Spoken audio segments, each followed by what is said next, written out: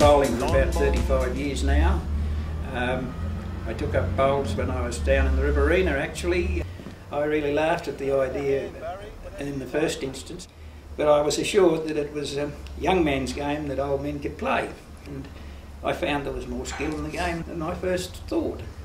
So here I am 35 years later, still trying to master the game.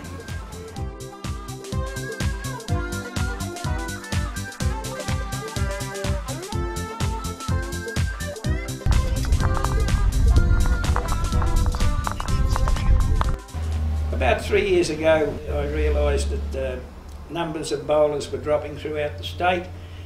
Bowling clubs were going broke and folding up, and I had a long think about it, and I thought, well, maybe it's the fact that the younger people today do not like the cream uniforms that we wear and that type of thing, so we thought we would try and bring bowls into the 21st century.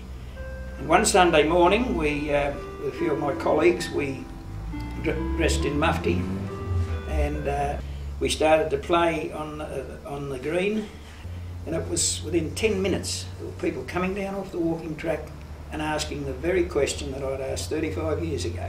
I thought this was an old man's game, and I thought you had to play it in creams.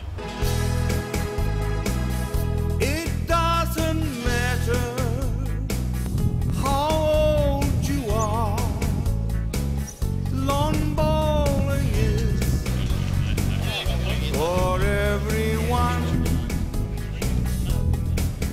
come bowling, oh, no. Come join the club.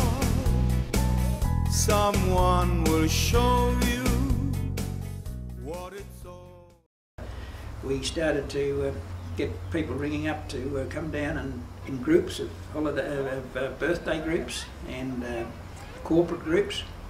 But the way we really look at it is that over the past 12 months we've put through just on 5,000 new bowlers in groups. Try. And we feel that this is introducing another 5,000 young people to the game of bowls.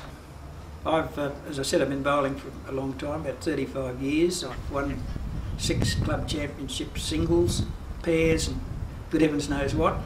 And I've got a lot of joy and satisfaction out of the game of bowls. And I thought that it was then time to put a little bit back into the sport, so believe you me as a coach, that gives you a great deal of satisfaction. Come bowling, come join the club. Someone will show you what it's all about. Someone will show you what it's all about.